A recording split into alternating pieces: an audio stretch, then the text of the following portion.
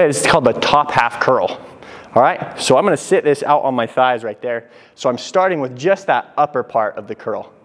All right, so it really helps to generate force from stop, which is awesome, okay? So right here,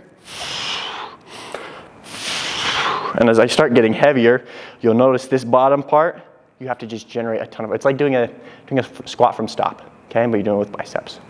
Up, hold. Again, I don't want to rest up here. All right, if I'm gonna rest, I'll rest down here.